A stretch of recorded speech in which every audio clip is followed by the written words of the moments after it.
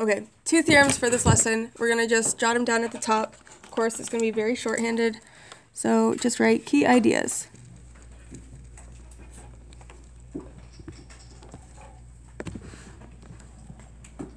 Okay, the first theorem is called the side-side-side similarity theorem. So we're just going to say SSS similarity theorem.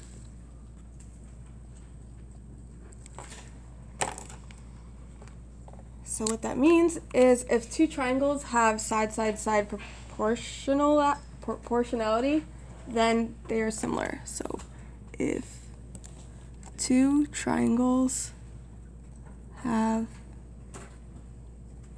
side-side-side proportionality, then they are similar.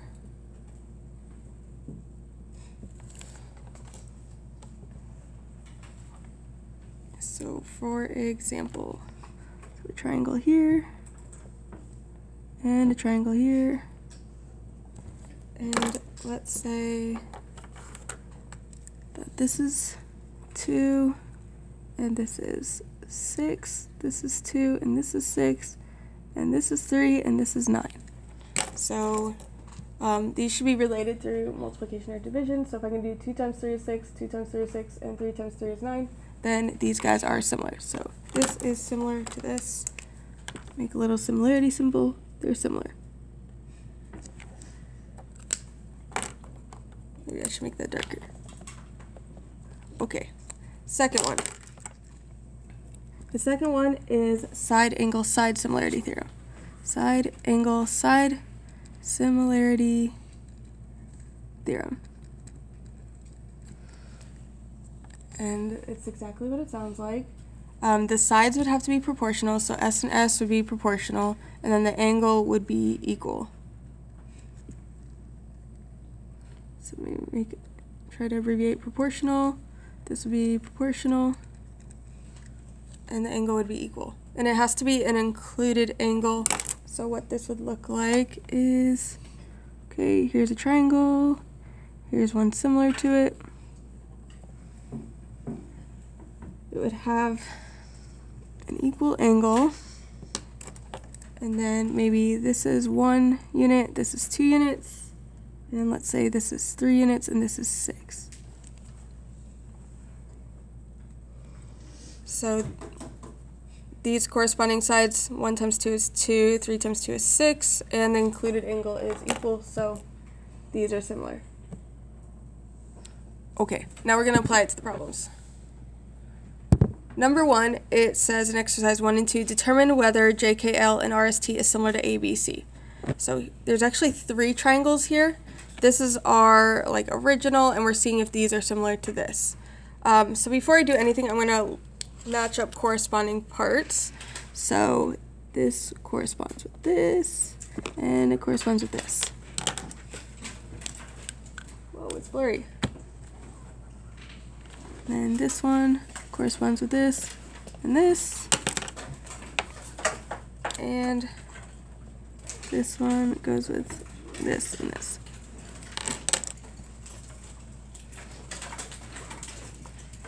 Okay, so when I set up the ratios, I'm only going to put corresponding with corresponding. Okay, so first I'm going to compare this one to this one, just setting up the ratios. And again, just matching with matching, so yellow will go with yellow. So 8 over 7 equals 7 over 6 equals 12 over 11. So I'm comparing these two. So if these two are proportional, then when I take these fractions and divide them in the calculator, I should get the same number each time. So 8 divided by 7, 7 divided by 6, 12 divided by 11. And I'm getting different numbers. They're similar, but they're definitely not exact same. So therefore, these two triangles are not similar. So this is not similar to that.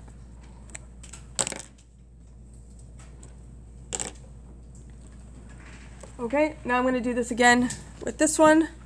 Again, corresponding with corresponding. So 8 over 4 for the yellow. 7 over 3.5, and 12 over 6. Okay, and again, plug it into the calculator. Obviously, most of you probably don't need to plug it into the calculator. You can see that 8 divided by 4 is 2, 7 divided by 3.5 is 2, and 12 divided by 6 is 2. It all matches. So therefore, these two are proportional and they're similar. So, yay, this one is similar to that.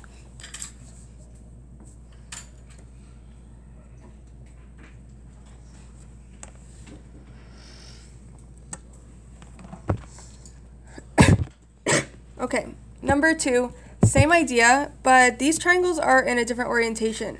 It's actually hard to see which sides correspond with what. If you ever get a situation where you're not sure what corresponds with what, just go back to these statements here. So in these, for example, JK, the first two letters should correspond with RS and AB. So that's what I'm going to do. JK corresponds with RS and AB.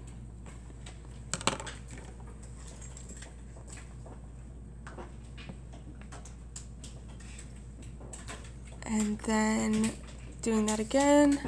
So now I'm going to look at the last two letters, KL, ST, AB, KL, ST, and, oh, sorry, it's AB, but BC.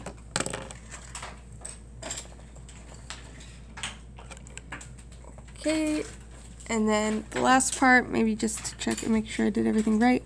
The first and last letter, JL, RT, and AC.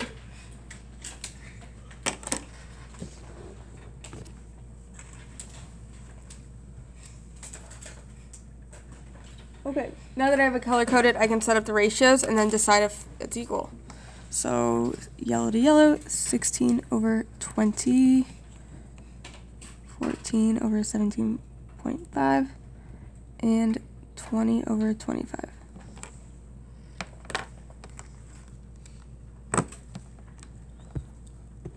So in the calculator, 16 divided by 20, 14 divided by 17.5, and 20 divided by 25. It all comes out to 0.8. Yay. So therefore, those two are proportional.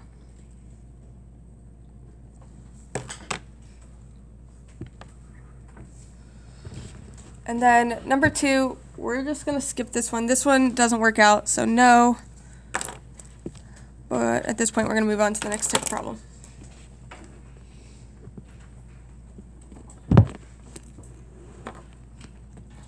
Okay, number 3. It says find the value of x that makes these similar. So again, just match up corresponding to corresponding. This goes with this. This goes with this. And this matches this. Okay, we are going to set up proportions and then solve for x.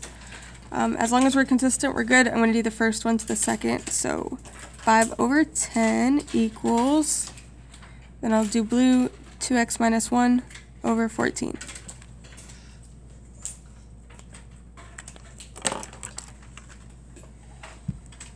Could have used pink? Yeah, I could have. It doesn't matter what you use as long as you're consistent. Then from here, cross multiply, 5 times 14, I believe it's 70. Yes, 70. And then this is where some people get stuck. What do they do here? Well, you would write it like this. And then distribute.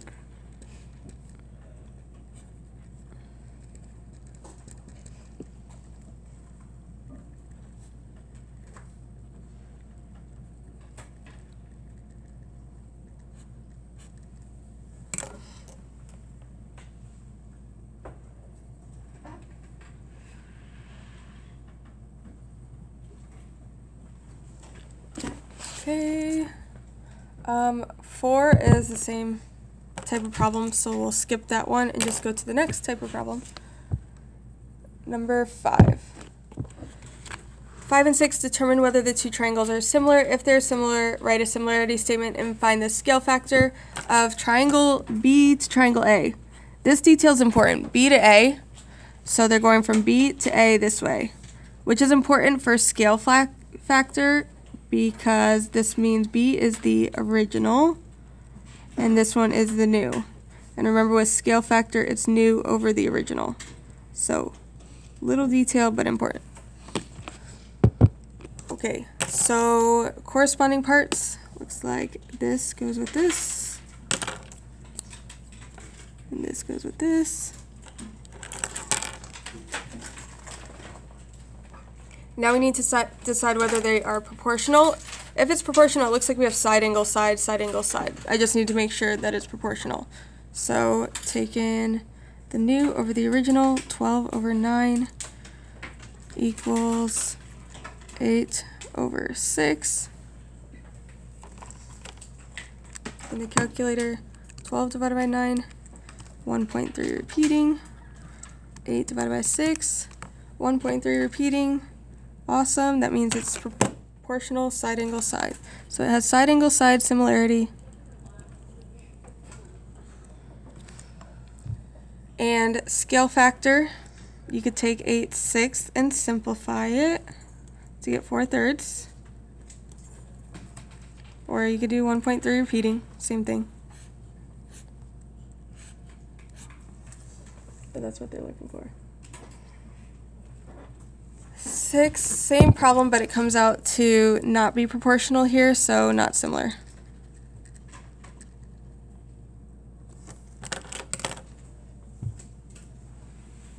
Then we're going to go to the back. Okay. On the back, we're just going to do 1, but it's really important to actually, on the homework, this is where people got themselves stuck or they asked for help. So, definitely going over this.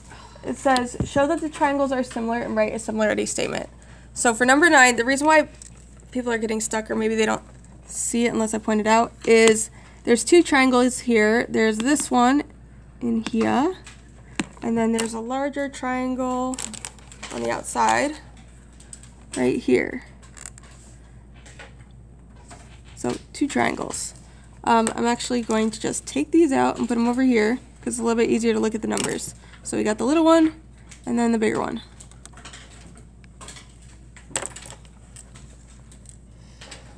Okay, I need to see if they are similar. So I'm going to write out the dimensions of the smaller ones. The dimensions of the smaller one is 15, 18, and 16.5. And I'm just pulling that right over here. And then for the larger one, we're going to have to add some numbers together. 15 plus 5, which would be 20. This is 24. And then down here, 16.5 plus 5.5 is, what is it? 22? Or 24. Wait, 6.5 plus 5.5. Oh, 22. Okay. Okay, so corresponding, this goes with this. This goes with this. I feel like we have like a coloring lesson going on. And then, what am I missing? Technically pink. Okay, pink with pink. Okay, so I'm going to set up my ratios and then see if they divide out to the same thing. So 15 over 20, 18 over 24, and 16.5 over 22. 15 divided by 20. Oh, I'm going to zoom out. 18 divided by 24, and 16.5 divided by 22. Cool, all 0.75. So therefore, these are similar and proportional. Last thing, it does want the similarity statement. So triangle HGJ is similar to triangle, and of course, got to do it in the same order, HFK. And that's it. Okay, we're going to stop there. You may need help with your homework. If you need help, just let me know, but take the laptop to your seat.